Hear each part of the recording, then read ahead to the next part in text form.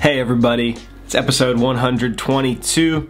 It's so good to see you tonight. Tonight we are concluding our Future Church series. For the past 6 weeks, we've been discussing one important question. We've talked about that question in a few different ways. We've broken it down, but the question that it all comes back to is, how am I going to build and contribute to the future church? How are you gonna build and contribute to the future church? And this question is very important because, as we've discussed all along, every single Christian, every single person who follows Jesus is not just called to kind of go through life, doing whatever, but we're called to help build and contribute to the future church, like the church that is being built and moving forward so that other people can know the message of Jesus. And we've all got unique abilities and gifts and skills that we can bring to the table in order to make that happen. But as we have discussed, we live in a pretty crazy world. I don't know if you knew that or not. And this crazy world presents a lot of unique challenges for middle school and high school students to be able to build and contribute to faith. It's tough out there. It's hard to stay consistent. It's hard to stay motivated. It's hard to be a Christian as a middle schooler or a high schooler in our world today. It's hard. I'm acknowledging that, and I understand that, and I see you. But that's why this is so important for us to discuss some of the challenges that we come up against, but also for us to discuss how the Bible and how God has designed specific rhythms and disciplines to be practiced and applied to our lives so that we can overcome those challenges and help build the church. We've discussed a few challenges so far. You can go back and watch any of these videos if you missed them, or if maybe it's your first time tonight, and I just want to welcome you and say thanks for being here. But if you'd like to get caught up to speed, so far we have discussed some spiritual habits. We've discussed living life in community with other believers. We've discussed reading and obeying scripture, prayer and fasting. Last week we talked about silence and solitude, and so tonight we are going to be discussing our final spiritual habit for the series. But first, let's talk about one more challenge that is very real to us right now. It's the challenge of exhaustion. We live in this society that basically says if you're not constantly moving and going and getting better and doing stuff and working, then you're gonna fall behind and you're not gonna be successful. And that puts a lot of stress on us to think we always gotta keep doing stuff, that we always gotta fill our calendars and our schedules, and we gotta be working and do our homework and go here and do this and do that. And then a lot of us are like, hey man, I'm young, like I can sleep later, I don't really need that much rest right now. And isn't this what you're supposed to be doing when you're young? You're supposed to just be bouncing back and forth at different things and staying really active. I don't know about you, but I feel the pressures and the stress of a society that's always saying, do more, be more, achieve more, or you're not gonna be successful. And if you're tired, you just need to get over it. And I hang out with you guys a lot, and I know that a lot of you guys really care a lot about being successful, about getting an education and doing all the specific things that you have to do in order to progress. And none of that's bad. I do want us to take a step back for a second and just to think about all the things that we have on our plates, on our schedules. Doing chores, doing homework, practices every day, and then we got games thrown in there as well. We go to counseling, we deal with family stuff, we deal with work, homework. I mean, and what we inevitably discover is that no matter how smart we are, no matter how young we are, no matter how much we are driven and motivated to get stuff done, exhaustion finds us. And what I've sort of seen in my own life, but also in other people, that, I start to get exhausted. I start to get tired physically and emotionally. Sometimes that's just from consuming so much news and news feeds and taking in so much information that I was just never designed to take in, and I just get kind of numb and I get overwhelmed.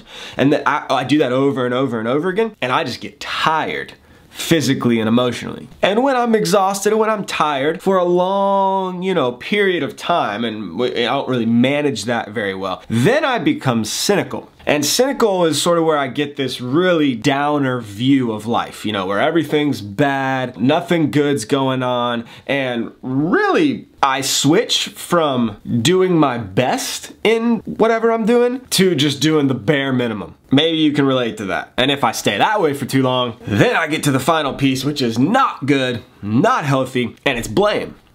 I, either blame other people for those issues, but usually what happens is that I turn inward. Excuse me.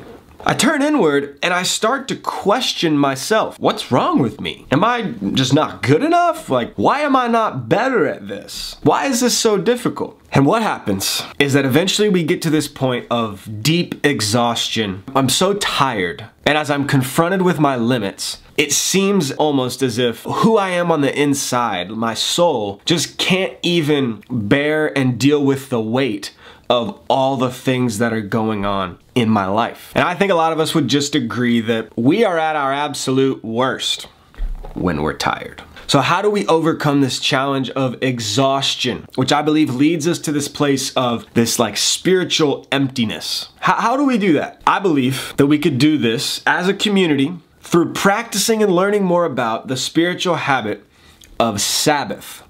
We could even call it the spiritual habit of rest. Let me grab my Bible real quick.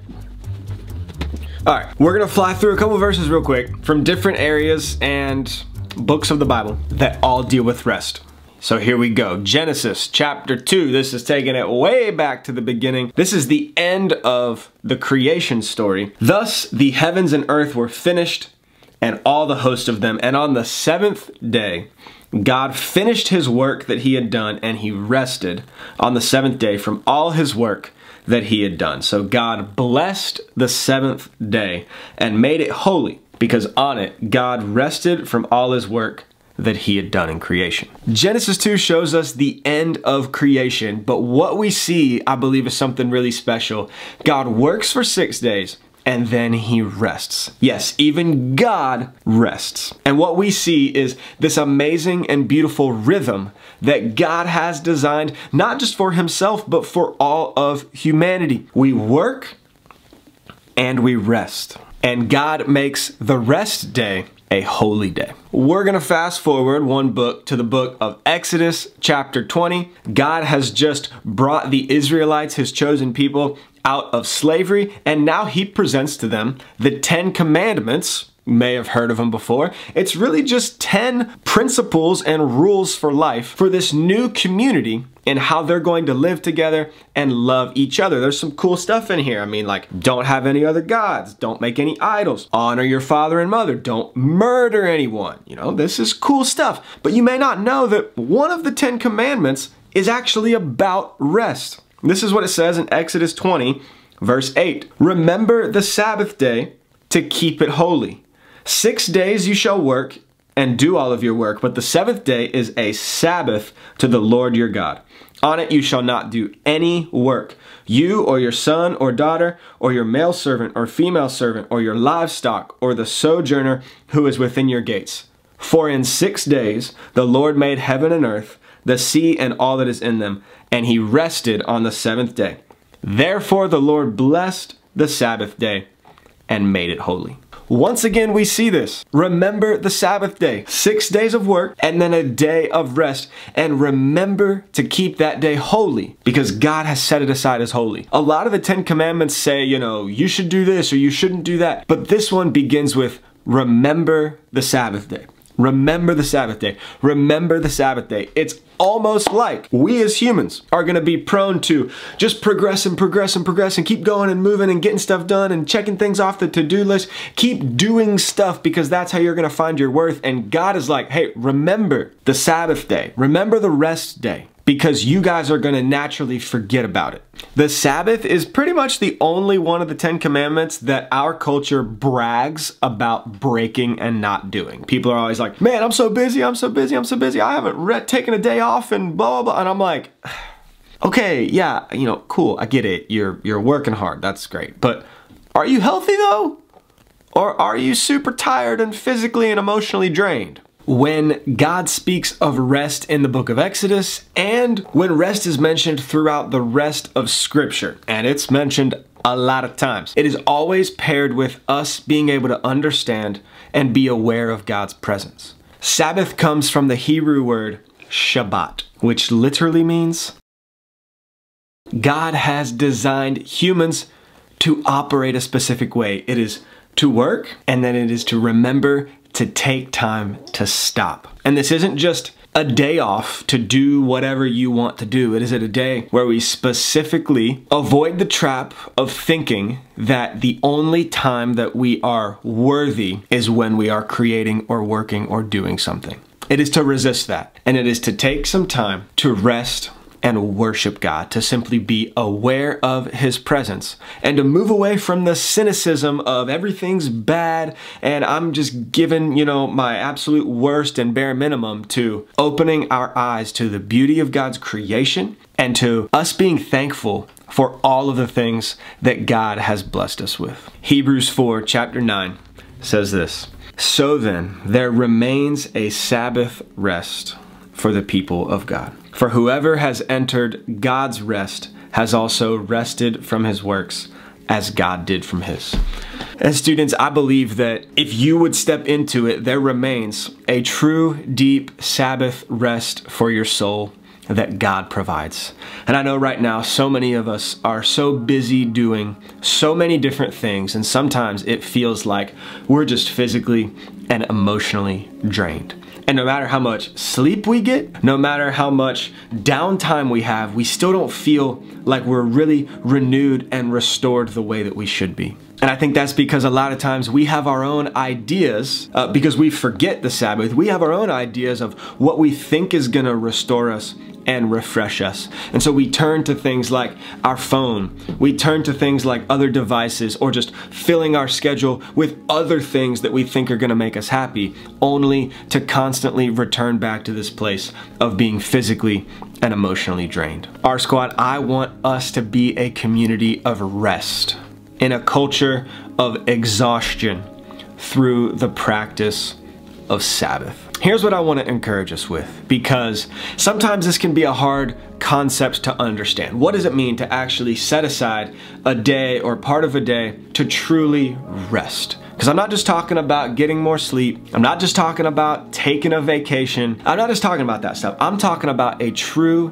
deep rest for your soul, as the inner parts of you can catch up to all of the demands and tasks of your life. And so many of us just walk around restless. We're not content. We're greedy. We're worried all the time. We're incredibly anxious. But I believe, as Hebrews chapter 4 says, there remains a rest for us that God provides us. And it's gonna feel weird because it is so different than what our world says that we should do, as we set aside distractions so that we can rest and worship as we are aware of God's presence. So here's what I want to encourage us with.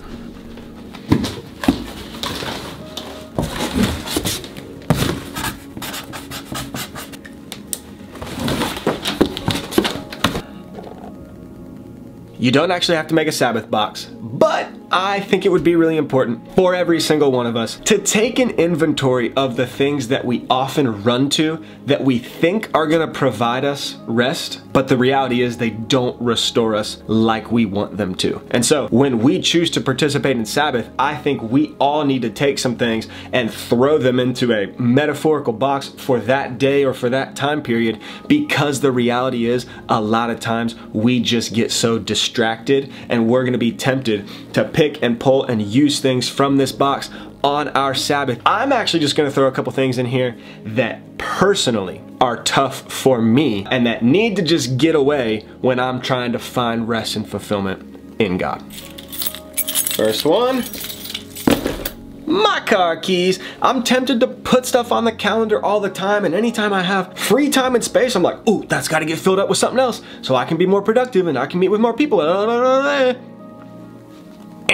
When I'm taking Sabbath and day of rest, I'm getting to a place, whether that's at home or the beach or somewhere, and then I got no more temptation to go and run around and do other things. I've got to set aside some time to get away from the busyness of traffic and running errands and doing other things that just distract me. Number two, that's my phone. Dude, come on, man.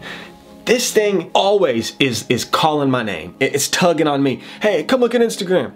come do this, come play this game, come do whatever. And I'm like, this thing does not lead to rest in my life. You know, I get on it and I scroll for 30 minutes or an hour or whatever it is, and it feels good in the moment, but I get off of it and I'm like, oh man, now I just feel even worse. Now I feel even worse about myself. Now I'm even more cynical than I was before all of this.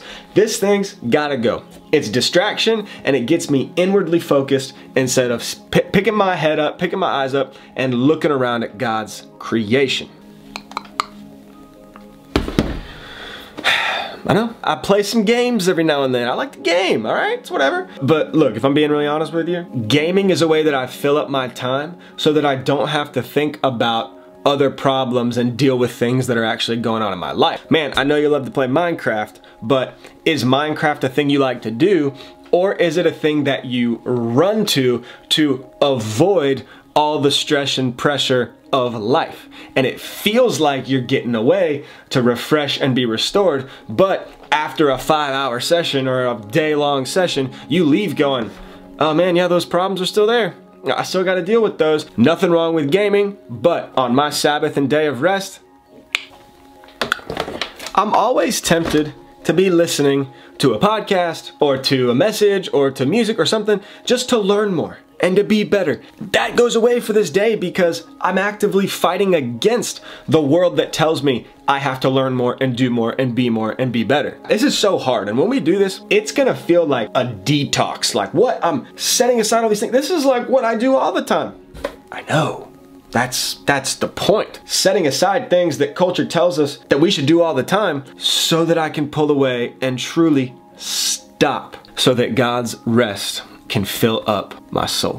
What needs to go in your Sabbath box? Reality is we all got things that we think are refreshing and restoring us, but the reality is we're not experiencing the true Sabbath rest that comes from God and from God alone. I want to close with this. Matthew 11. These are Jesus' words right here, and I believe that they're going to provide rest for you today. Jesus says this in Matthew 11, verse 28. Come to me, all who labor and are heavy burdened, and I will give you rest. Take my yoke upon you and learn from me, for I am gentle and lowly in heart, and you will find rest for your souls. For my yoke is easy and my burden is light. Let's be a community of rest in a culture of exhaustion through the practice of Sabbath.